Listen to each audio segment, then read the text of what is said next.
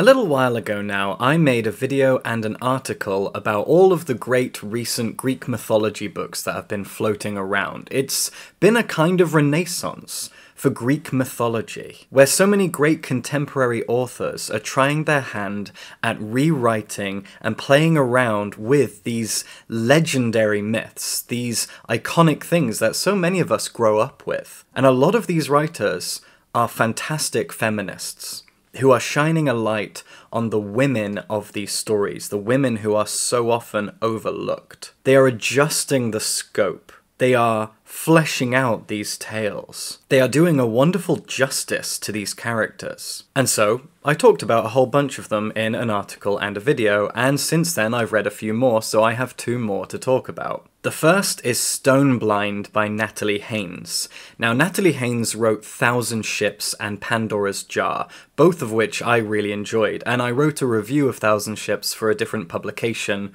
quite a while ago now. What surprised me about Thousand Ships that I didn't expect is the fact that it has so many different protagonists. It is a multi-perspective novel, and it tracks the story of the Trojan War from so many different angles, including those of gods, and it plays around with narrative structure, including a lot of things like epistolary elements, letters and diaries, etc. Stone Blind, I expected to be a more straightforward, solitary narrative, because this is the tale of Medusa. It's Medusa's story. She will tell it. And actually, that's not true.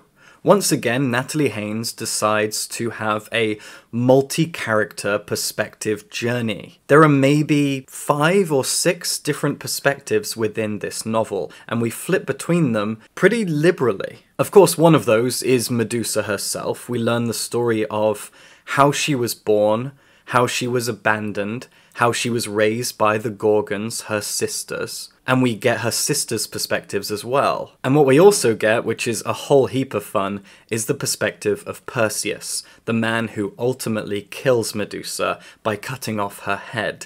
This is a legendary thing within Greek mythology. If you grew up with, if you've watched films or played video games or read books about Greek mythology, you know that Perseus cuts off Medusa's head. And you also know that Medusa is a monster with snakes for hair, whose very gaze turns you to stone. That's her thing. She's a beast, she's a monster. And right at the beginning of this novel, there is a short prologue that describes the concept of monster. And actually, I think I'm going to read it out because it really lays the groundwork for the thematic and political and personal and social thesis of this novel, which is intensely, aggressively feminist. I see you.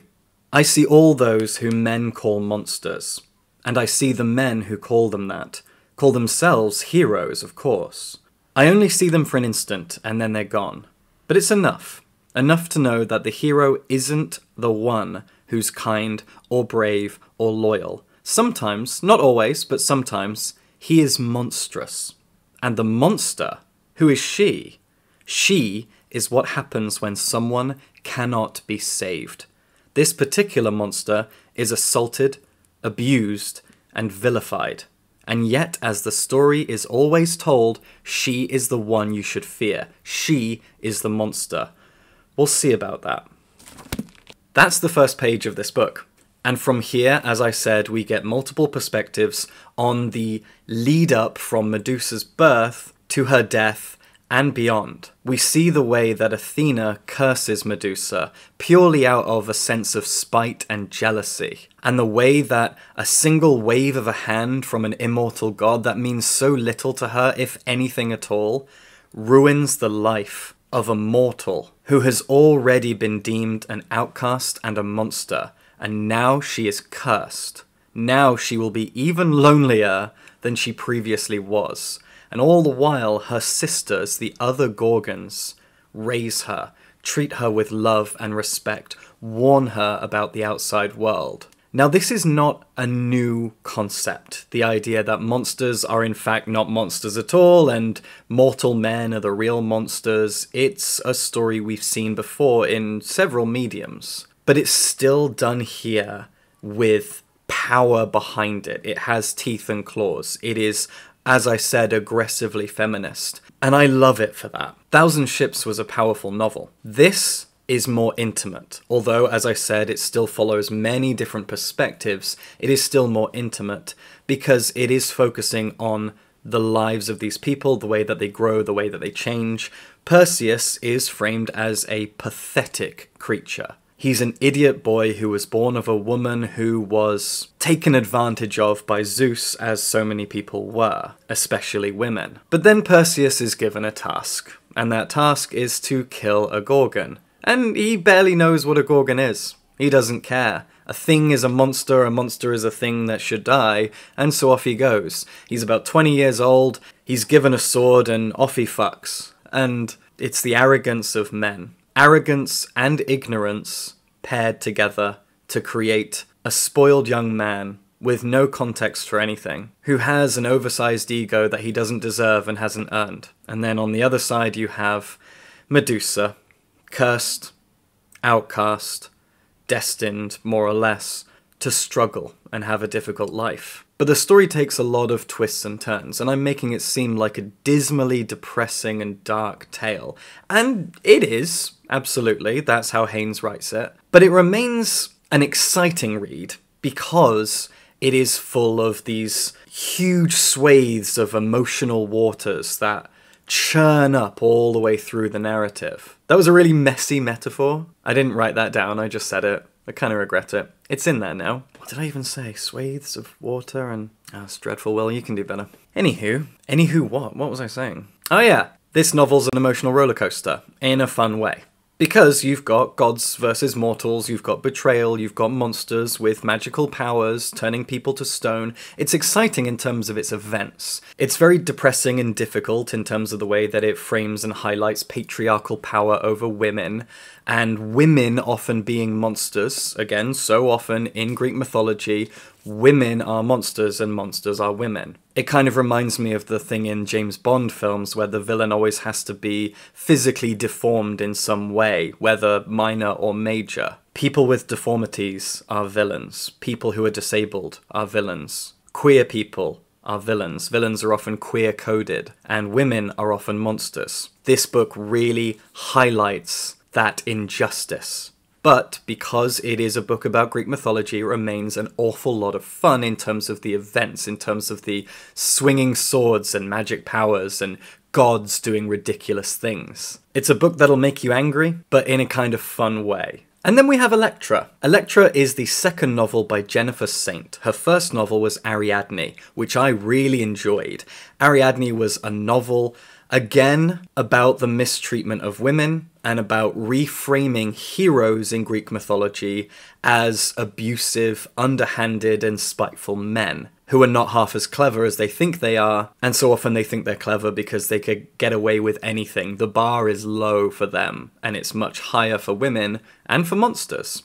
And I really enjoyed Ariadne, especially because it had my favourite god in it, the wonderfully sexy Dionysus. And Dionysus plays a really large role in Ariadne. This is pretty much godless. This is mostly about mortals. And one thing that disappointed me initially about this book, which I should have seen coming based on the blurb, but I didn't give it much thought, is that it's another book about the Trojan War. So many of these Greek mythology retellings, most of which I really enjoy, are set during and around the Trojan War, again and again and again. So as soon as I saw the names Agamemnon, Odysseus, Helen, Achilles, Paris, I thought, okay, here we go again. And yes, the Trojan War plays a large role in this, but it's very much about everything surrounding it rather than being within it. If you read the Song of Achilles, you are in the Trojan War. If you read the aforementioned Thousand Ships, you are in the Trojan War. But this takes an approach to the Trojan War that is similar to Pat Barker's The Silence of the Girls, which is probably my favourite of all of these Greek mythology retelling books, because Pat Barker has heart and soul that outmatches anyone else in my opinion. But this comes pretty close. Elektra is a three-narrative story about the titular Elektra, who was the youngest daughter of King Agamemnon. But one of the other characters in this, which is arguably the hero of the story, I guess she's kind of the one that's easiest to root for and support and sympathize with and feel sorry for, is Elektra's mother, Agamemnon's wife, Clytemnestra. I don't know if I'm saying that right. I've never heard her name said out loud before. I've never heard her mentioned in any books or films or anything that I've encountered related to Greek mythology, which says a lot. Elektra and Clytemnestra are overlooked, as is the third character, Cassandra, who is a princess of Troy and has been cursed by Apollo to be able to see the future, but no one ever believes her. That's the crux of her character. And I will say, without spoiling anything, Cassandra's story doesn't really amount to enough for me. It feels like she was thrown in and she's given some chapters and she's given a kind of arc, but her arc doesn't end in a satisfying way for me. I was kind of let down by the way that she was stitched into this narrative. Because really the focus is on the mother and daughter, Clytemnestra and Elektra. It's really their story. And Cassandra is there to offer a few other perspectives from a different place and time, and to feel sorry for, but it doesn't amount to enough. Clytemnestra's story is really something. It's really difficult to read. There were things that happened to her that made me very, very close to tears. I don't often cry at novels, although I recently bawled my eyes out reading Edward Carey's Little, oh my god. But I was close to crying as I read a lot of the moments that Clytemnestra has to suffer through. And Elektra is a fascinating character. She reminded me of the non-fiction book Bad Gaze, because Elektra's not a good character, and so many novels and non-fiction books frame women and queer people as downtrodden, good people. We are good. We are under the thumb of patriarchy. We suffer. You should pity us. And yeah, there's truth to all of that, but there are plenty of women and plenty of queer people who are awful, terrible people. And so it's nice to see a feminist retelling of a piece of Greek mythology like this, that frames its titular character as naive, arrogant, and kinda stupid. Elektra, as the story goes, becomes a very dangerous, unlikable, and stupid person. I find that a very useful narrative to have, because a feminist retelling should also frame the women of the story as bad people as much as it does good people. We should be adding dimension to the women who were not given dimension in the original Greek tales, and that's what Jennifer Saint does here. She dares to make her titular character an asshole, and I really applaud her for that. There's satisfaction in framing the women of Greek mythology as good and looking at them as tragic heroes, yes, but it's also really fun to see them be pricks, and that's what you get here with Elektra. While also feeling desperately sorry for Clytemnestra, the wife of Agamemnon, a man who everybody knows if they've ever encountered any Greek mythology. So you get your sympathetic heroine, and you get your bellend. And I'm so happy that Jennifer Saint did both here with this novel. I'm really grateful for her approach. So there you go. There are two really good, pretty heavy hardback books that I held up for too long for no real reason. I know that this trend of Greek mythology retellings is everywhere at the moment, and while I am now fully bored of the Trojan War, I still appreciate them. And I still read them when they come out. I haven't read Ithaca by Claire North yet, and I really want to. And Jennifer Saint's next book, Atalanta, I can't wait to get a hold of. It's coming out in April. I'll be reading it. Because I love mythology, and I will keep reading these books. Yes, there are perhaps too many, but as long as they're good, keep them coming. And subscribe for books.